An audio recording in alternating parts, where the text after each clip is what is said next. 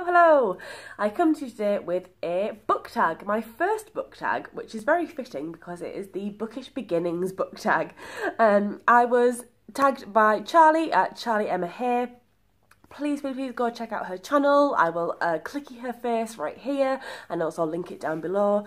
She used to be a bookseller and has so much enthusiasm for books, and I just love watching her videos because she just gets so passionate about books, whether she likes them or doesn't like them. She's just so entertaining to watch. You will definitely have a chuckle. I just feel like you are sort of having a chat with her rather than her doing a video at you. She also is really into theatre, so if you enjoy that, then yeah, go check her out. On with the tag, because there are a few questions and we all know that I ramble.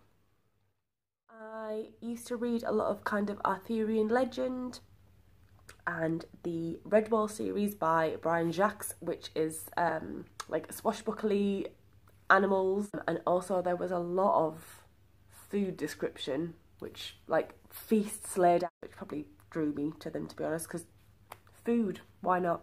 I was also really into the Point Horror series. This was like an umbrella series, kind of like Goosebumps, if anyone's heard of that. Lots of different authors writing individual stories, but all published under like the Point Horror series. I think the biggest author that come out of this was probably L.J. Smith, who went on to write the Vampire Diaries, which really isn't my jam, but she wrote a trilogy within the Point Horror series, which was called Forbidden Game, which I absolutely loved. And I actually have a bound copy of it now, so I really want to read it again as an adult, but where do you find the time? Like, where? There really wasn't like young adult when I was younger to like help transition you into adult fiction.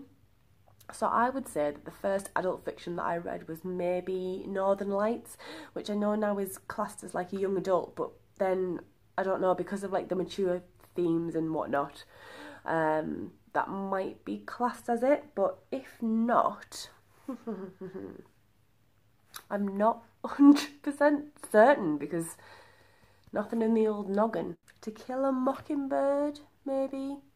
However, that is my next answer to the question of, because I don't think that we had to read it in school. I can't remember ever like studying it or anything, but I definitely read it when I was like in secondary school, and I really enjoyed it. However, I have not picked up the most recent To Call a Watchman, just because I think I've always been drawn towards like fantasy sci-fi type things, but I've always thought of the Ober Newton series by Isabel Carmody as my proper gateway into science fiction, which the Point Horror series that I mentioned previously had some offshoots, and one of them was Point Sci-Fi, and they published the Ober Newton series by Isabel Carmody, who was an Australian author. It was like dystopian future, people with sort of telepathic powers and lots of questions about society and how we should live together and be tolerant. But yeah, I think that was probably the first one. Also, The Giver by Lois Lowry. I remember reading that when I was a lot younger, and that was maybe new dystopian fiction at that time. The other books I can maybe think of for this question are my introduction into steampunk books, which would probably be The Parasol Protectorate by Gail Carriger, which starts with Soulless and is quite a Victorian femme-positive paranormal series with some werewolves and vampires within the corsets, but I absolutely love it. So go check that out if you want a bit of tongue-in-cheek, colourful steampunk. The other one is The Clockwork Centuries by Sherry Priest, which is a little bit more American, as in it's set in America, alternative history, Civil War, a little bit more gritty. They're to me my two introductions into steampunk in slightly different branches, and that was. Now, I'll be honest, until I became a bookseller, I wasn't really concerned about whether the books that I was reading were literary prize winners or not, and I didn't notice or pay any attention.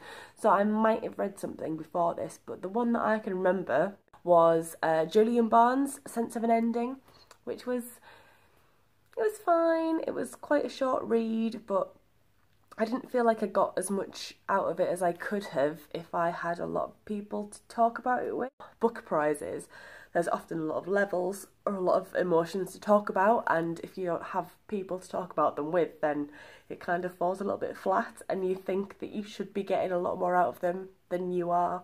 Sometimes you don't look the direction that the author is looking in, or it just doesn't connect with you on a personal level.